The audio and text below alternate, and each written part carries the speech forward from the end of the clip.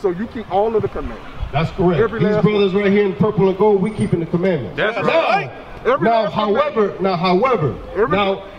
on, I'm gonna answer your question. However, there's times where you sin and fall, but guess what? That's what repentance is for. Right. Say now, if you can show me a commandment that we're breaking, then we'll stop it. I don't want to show you no commandment that you're breaking, but that's the problem. You're the leader of this community and you don't want to show any commandments. Right. That's what we're explaining. Thou shalt in any wise rebuke thy neighbor. So now, in order to say, I don't hate my brother, you have to rebuke them of the sin that they're doing. Right. So when you look at your congregation, you say, hey, I see this sin in the midst of us, I see this sin in the midst of us, we need to stop doing these sins. Right.